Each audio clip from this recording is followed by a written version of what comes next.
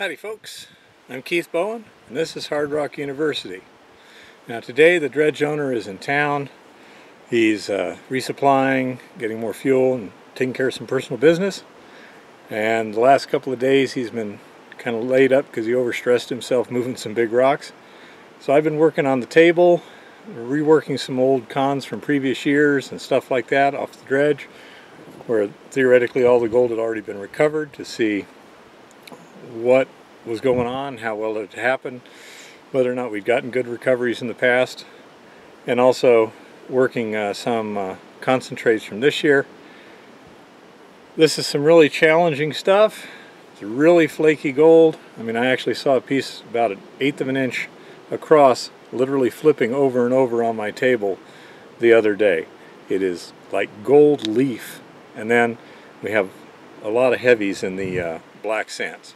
So here's how we've been dealing with it and some tips on magnetic separation.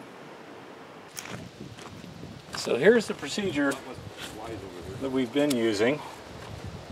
Start out with dredge concentrates. You want to plan the blondes out.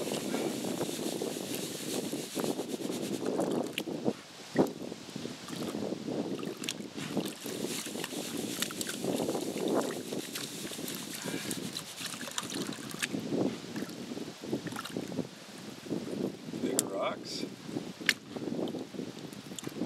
Throw them over here.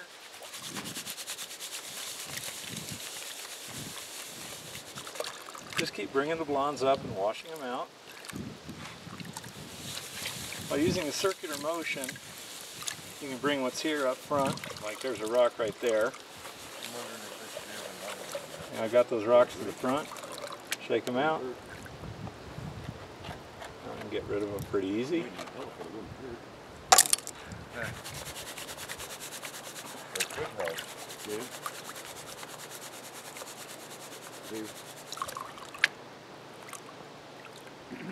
Now see how this black sand's the front, goes the back. We'll reverse that. It's home playing day. Yeah.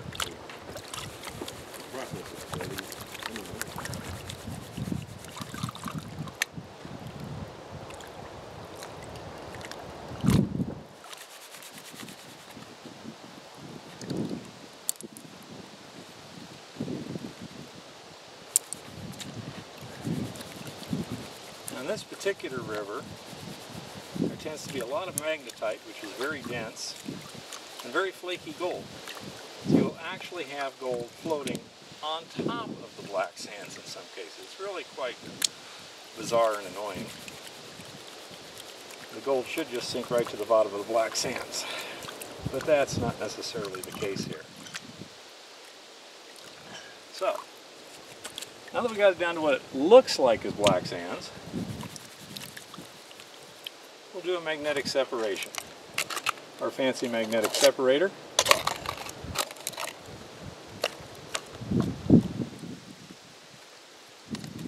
Drop it to try and release anything in there.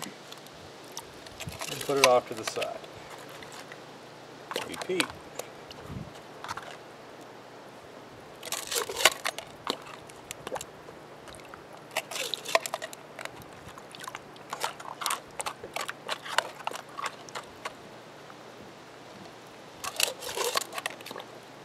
Now I discovered, while running testing with my table, that this procedure loses a fair amount of gold in the magnetics. It gets trapped between those magnetic particles as they get picked up, and so I'll show you how to both test and cure that problem in a minute.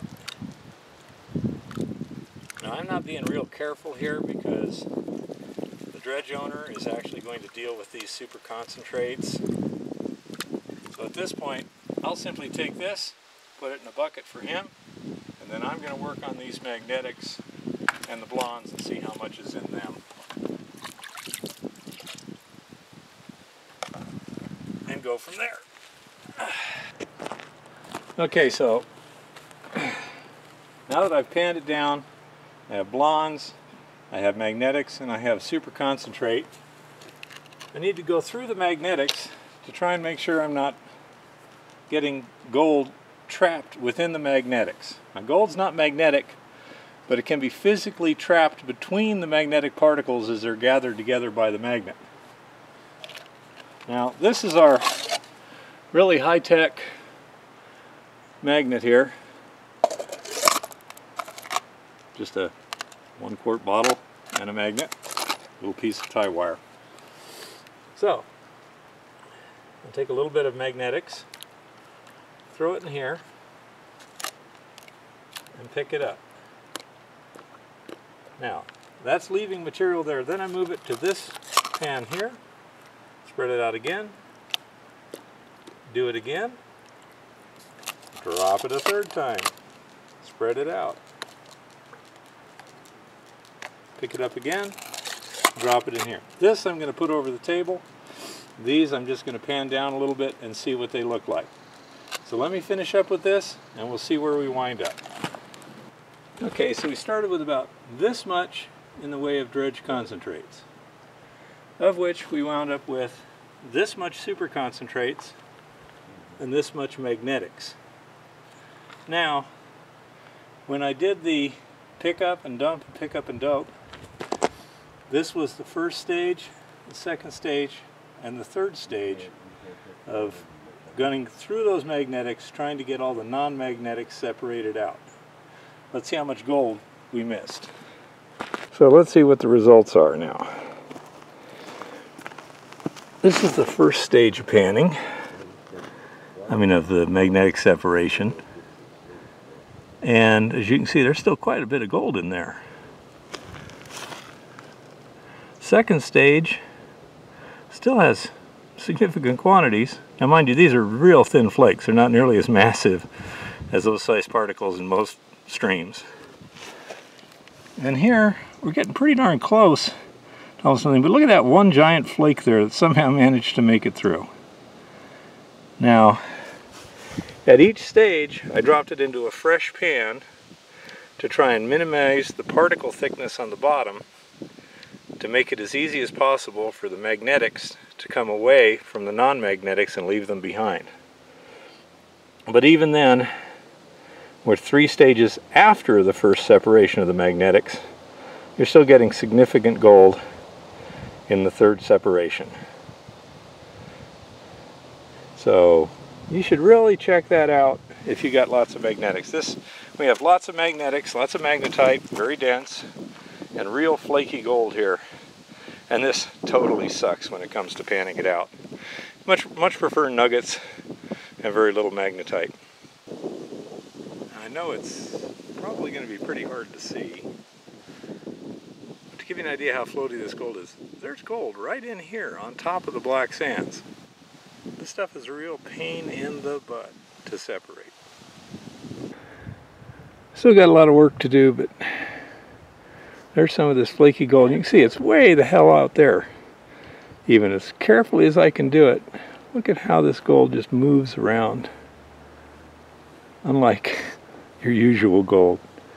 This is some really challenging stuff. It's been really interesting to work with it. Look at that. It just doesn't sit on the bottom like it's supposed to.